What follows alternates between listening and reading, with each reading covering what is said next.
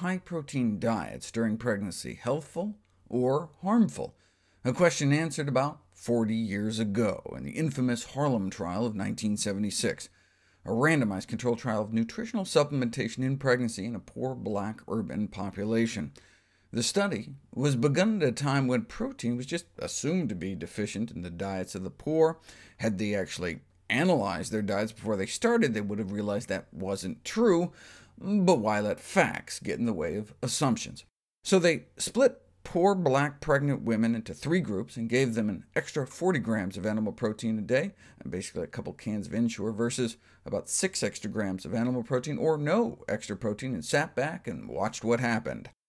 The high-protein group suffered an excess of very early premature births and associated infant deaths, as well as significant growth retardation in the babies that survived. More protein meant more prematurity, more deaths, and more growth retardation. And when kids grow up, animal protein intake during pregnancy has been associated with children becoming overweight later in life and getting high blood pressure.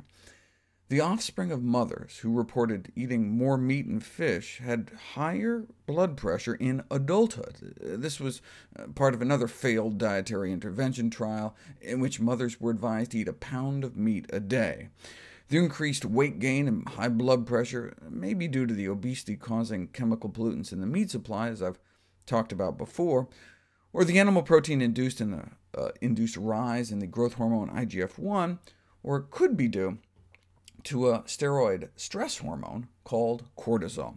A single meal high in animal protein can nearly double the level of stress hormone in the blood within a half hour of consumption, much more than a meal closer to the recommended level of protein.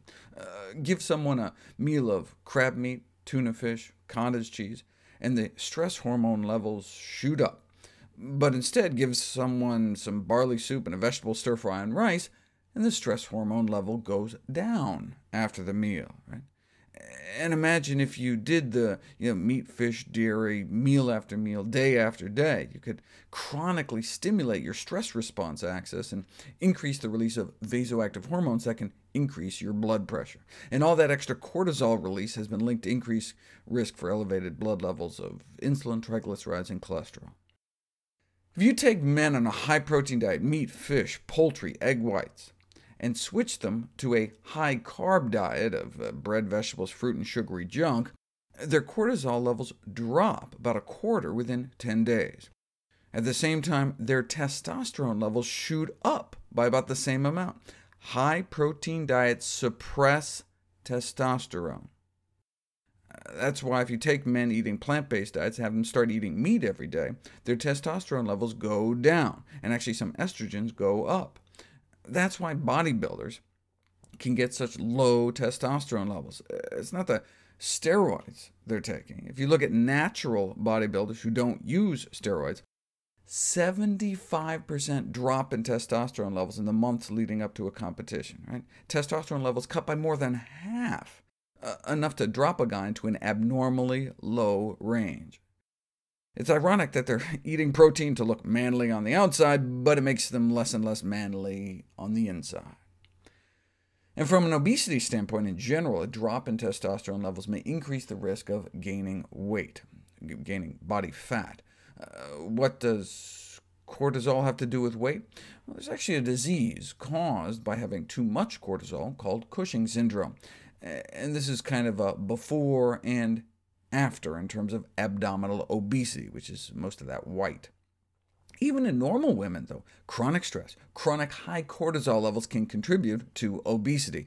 And if they're pregnant, high meat, low-carb diets may increase cortisol levels in the mom, which can lead to inappropriate fetal exposure to cortisol, which in turn can affect the developing fetus, resetting their whole stress response thermostat, leading to higher cortisol levels their whole life, which can have serious health consequences. It can stick with them their whole lives. And indeed, that's what they found. Every maternal daily portion of meat and fish was associated with 5% higher cortisol levels in their children, as much as 30 years later, though green vegetable consumption was found to be protective. Higher meat and fish consumption, like 3 servings a day compared to 1 or 2, was associated with significantly higher cortisol levels, but eating greens every day appeared to blunt some of that excess stress response. And the adult children of mothers who ate a lot of meat during pregnancy don't just walk around with higher stress hormone levels, but also appear to react more negatively to whatever life throws at them. If you put them through that Trier test, which involves public speaking in front of a panel of judges, followed by a live math exercise, here's the stress hormone responses in those moms who ate less than 2 servings of meat a day, versus about 2 a day, versus about 2 to 3 servings a day. Note, before the test started, the 2 lower mother meat groups started out about the same, just walking around, but their exaggerated cortisol responses was laid bare when exposed to a stressful situation. Now, the real-world effects of this is that after that sort of test, if you give people their own private snack buffet with fruits and veggies versus fatty, sugary comfort foods like chocolate cake, guess who eats less fruits and veggies? Those who have these high chronic stress levels. Cortisol has been implicated as a factor in motivating food intake, even when you're not really hungry. So no surprise that animal protein intake during pregnancy may lead to larger weight gain for her children later in life, and maybe even her grandchildren. That's how much the stress axis can get mucked around. Recent evidence suggests that the long-term adverse consequences may not be limited to one generation. The diet of a pregnant mother may affect the development and disease risk of her children and even her grandchildren. Ultimately, these findings may shed light on our rapidly expanding epidemics of diabetes, obesity, and heart disease.